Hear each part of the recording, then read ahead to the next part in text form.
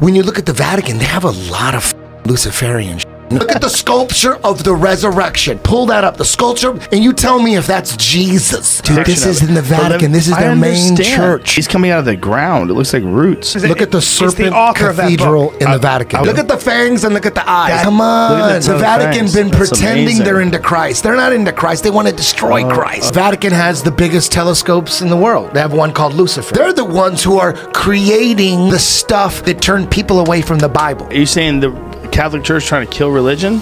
I didn't say that. I never said that. I never said that. The Catholic Church loves Jesus.